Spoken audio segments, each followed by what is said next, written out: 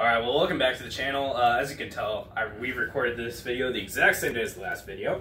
So now we actually have a little bit of content. So my good old friend Shimano, actually, long story short, I actually really like Shimano stuff a lot more than SRAM right now. Oh wow, watch it. Okay, it's barely doing it right now, but this brake lever right now is creaking a little bit. And last time that I had this happen, it's a little bit of grit and crap in the brake lever. So on camera, we will take it apart and get it all traded out. So welcome to my workshop. Any long viewers of this channel before the reboot will actually know this place, except this wasn't here. There's a whole ton less stuff in here. No bikes, no skis, none of this stuff was in here because I just moved in. But we have to first clear out the stand. This is my this frame is apparently worth $12,000. Highly doubt that. This is a 2008 Specialized Pro Enduro. Actually, it's a pretty cool looking frame. It's very much of that era when it's I don't know if they stamped it or if they like did like whatever the water thing is, but it's a really cool looking frame. But it came with a fork that's absolute trash. It's in that box. It needs probably a rebuild, if not being fully replaced. And also came with a rear shock that's in actually halfway decent condition. Every single bearing is terrible. It came with cranks that were super worn, a bottom bracket that was super not good, and half the bolts on it are already stripped. So that's kind of the current project, just a cool old 26-inch full suspension bike. But that goes on the ground where it deserves to be on right now. So we're gonna get this thing ready to put the track up into it. Now, in all honesty, I could probably do this without even putting it into the stand, but it's almost easier just for it to physically hold the bike up, or not even like hold it up off the ground, but just to hold it from tipping over.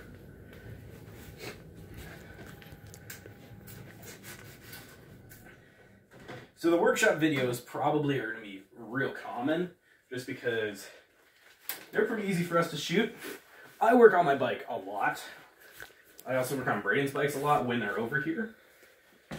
But unlike Braden, any tiny little maintenance issue with my bike really bugs me.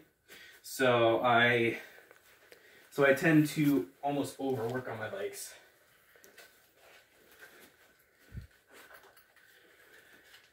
I would say out of my 3 bikes that I daily drive, each one of them are in the stand at least once every other week. Okay, so now that that's in the stand, we have a Trek X-Cal in the stand. We still got a little bit of a squeaky brake lever, so first thing we're going to do is we're going to find the Allen key that fits that grip. I forget what it is. We're going to try 3 mil first.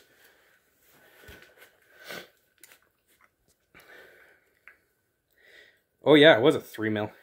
It's like I've taken these grips off a few times. These are the best grips in the world. You'll probably hear me say this countless times about one-up stuff and about Trek, but 2 companies I absolutely love. I'm trying to convince myself to get a set of the one-up carbon bars and the one-up stem, so then I can also put an EDC kit in here. But that's a lot of money that I don't know if I want to spend right now. So yeah, so I love one-up stuff because I got a one-up chainring down there. I have the one-up composite pedals. I got the wrong Allen key. I suppose I could just use the one that is on my stand, but those are Harbor Freight and these are Bonus. Don't sue me. Okay, so we now have our brake lever removed, and it seems to be moving pretty smoothly. I don't feel many bubbles in it, so that's pretty good. So I'm actually going to put this on here temporarily. Actually, I just thought of a fantastic idea. I'm going to put it right here at the end of the bars and just kind of lightly put it down there so that I can very easily work on it without it dangling everywhere. And it's not dangling everywhere. Now where's my, yet again, don't sue me, my workshop Red Bull. We found these free on the trail. There's just like boxes of them sitting on the trail. All sealed. Like I'll take free Red Bulls. Alright, so what most likely is doing the creaking is this joint right here that in which the brake lever moves off of. So the first thing that we're going to do is I'm going to get the smallest freaking Allen key, because that's what this thing is. And I'm going to... The lighting is fantastic. That is extreme sarcasm. So what I'm going to do is I'm going to back out the... whatever this screw is.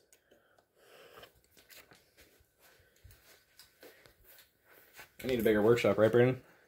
Oh, yeah. Okay, I backed out whatever that screw is. So, according to Shimano, there should, on all their schematics, there should be a bolt behind it that should let that go, but I doubt that. Where's my flashlight? How come I don't have a flashlight here? And of course, Brandon's using my phone, so I can't use that as a flashlight. Really? I don't have a flashlight here. I will give you my phone, but it's dead. Okay, how do I actually not have any form of a flashlight device? Okay. Yeah, there is no screw in there to be found. So, here's what we're going to do. We're going to take a trusty toothbrush, mountain biker's best friend, and I'm just going to clean this. So I'm just trying to get out any grit that could be in here, because this is a bike that is falling out of the stand because I didn't tighten it enough. This stand is straight Chinese. So I'm just going to try to clean as best as I can inside that joint. And I can almost guarantee you what this is from. So, Little Switz opening day 2021, which was like 2 weeks ago, maybe? Yeah, 2 weeks ago. Was it 2 weeks ago? Yeah, it's 2 weeks ago. Little Switz opening day. Fantastic, like, thing to think about, getting to hit your downhill park after a long winter. And finals are done at school, and semester went good. And then, so you show up here. Now, granted, it's clear skies down here, and you show up in Slinger, Wisconsin, and it's raining. And you're here like, okay, this place is definitely not going to destroy the trail, so when are they going to break the news that they're going to refund our money and let us go home nice and dry? Well, they didn't. And they didn't. And we got very wet. It was... Because we only rode for maybe about an hour before we were like, yeah, this sucks, because there's no traction. Like, one of my favorite things at Switz is all their wooden stuff. And I couldn't do any of that stuff because there's no traction. And a lot of them actually had it blocked off, so it wasn't even like, don't even call me a wimp on that kind of stuff. Like, yeah, like it was not a very fun time. That's the best way to put it. Okay, so, I really wish I could have taken that all the way apart. If you guys know, I know that we definitely don't have that many mountain bikers in the comments right now. If we even have one, I'll be amazed. If you are a mountain biker in the comment, let me know.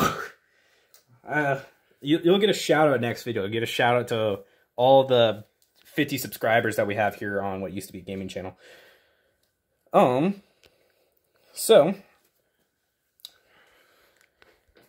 So that is now pretty freely moving. I feel like I got a lot of the crap out of there.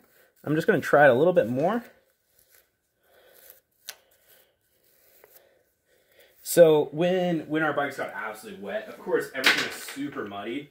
And like this bike was, it was like, you know, Santa Cruz's brown color. That's like what this bike was. It was not this nice bright Viper red. It was brown. And my bike was riding inside the car, so my car got to get all dirty. While Braden's bike was on the bike rack, so his bike got all wet. I don't know which one was better in that scenario.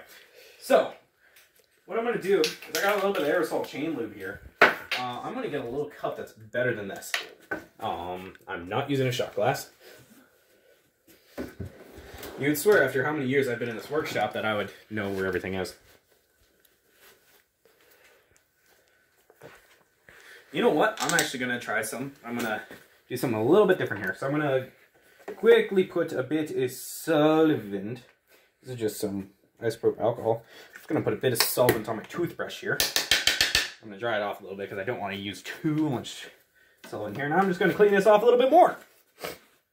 We are pulling up some black stuff, which is good because that is contaminated lubricant. I'm not a professional. I do what works. I am the straight definition of a, hey, this comes out.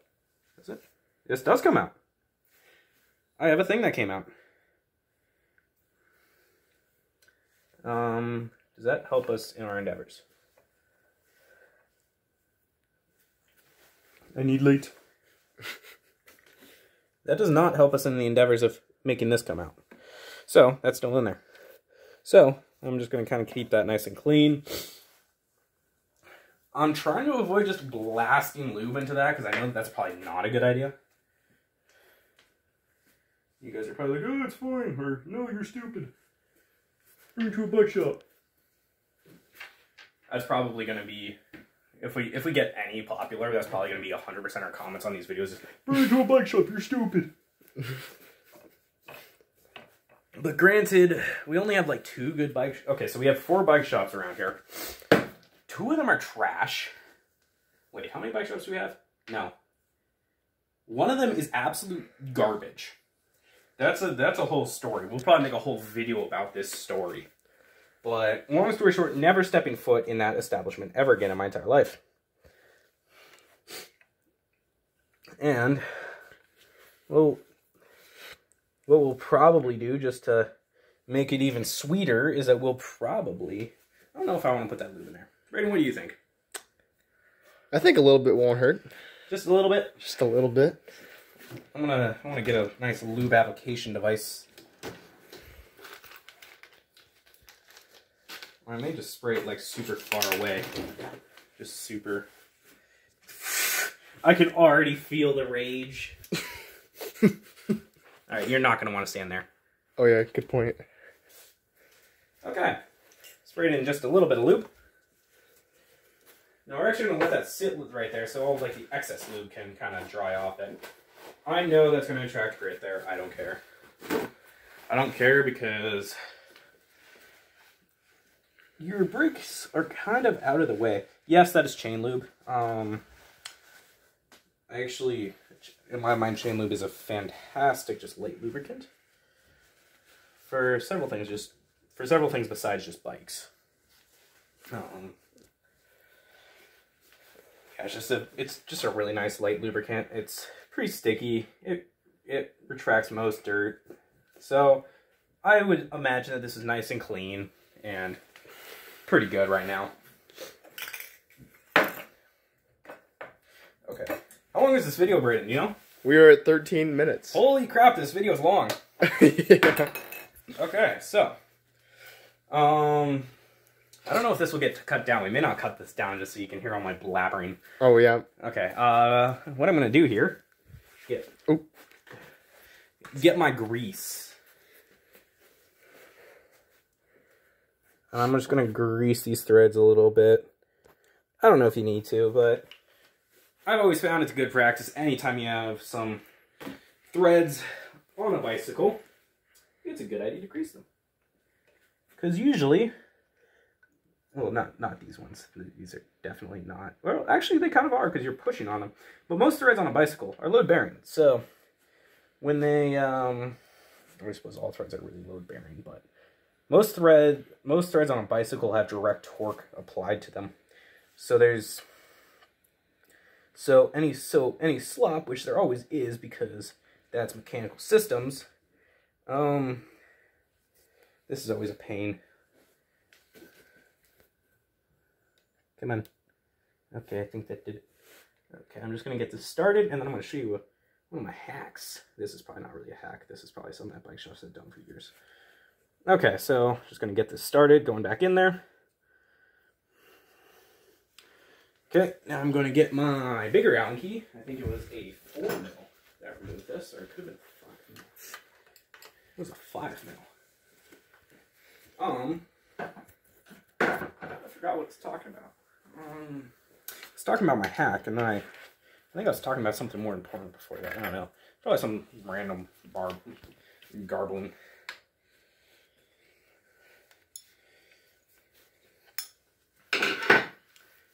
But this doesn't really apply much right now, but when we get more popular, I really don't, or if we get more popular, it's probably the term I should use. If we get more popular, I really like to know, like, what do you guys like? More of an uncut while I'm just blabbering on. But I don't know. I don't know how interesting I am. Braden doesn't have much to say right now, so I'm just keep on talking. Yeah, I'm a pretty quiet guy. So all that I'm doing is I'm just lining these two up as best as I can, so that A, I can see how much thread is poking out on both of these, and B, so I can kind of just see the angle of the brake lever. That's pretty close, I'd say. Pretty close, because these are a pain to adjust these screws once they're actually on the bar. Okay, so I'm just going to have it loosely on the bar. I'm going to quickly feel it. I don't feel any creaking, and I don't hear any creaking. So what we're going to do is we're going to tighten it down. We're going to apply a little bit more force to it and see if it still creaks. And if it still creaks, then I'm going to go cry in the closet, and we're going to cut the video. That's the closet right there. Actually, yeah, that closet is big enough for me to crawl in and cry. I do not feel any creaking. I would say that's a pretty good success. So we're going to get this bike reassembled.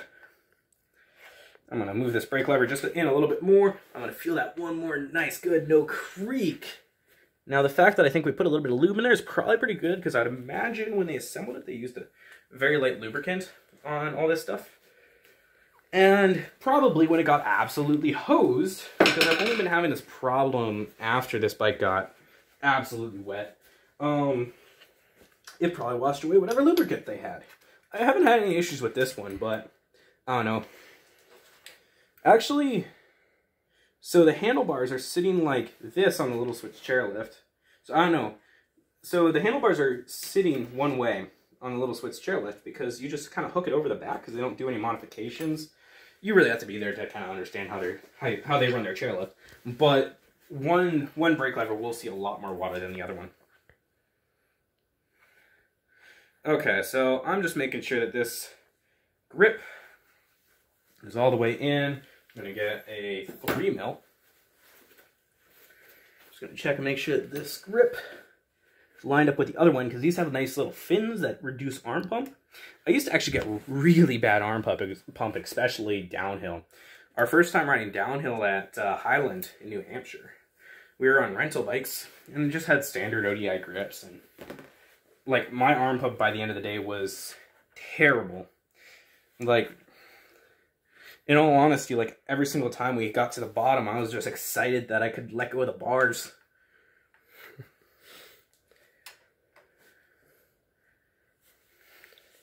I would suppose probably another kind of fun, I'm just making sure that my brakes are even here. And we'll really see it once we actually drop the bike. It's a lot easier for me to recognize that. I hear no squeaks. Brake is doing good.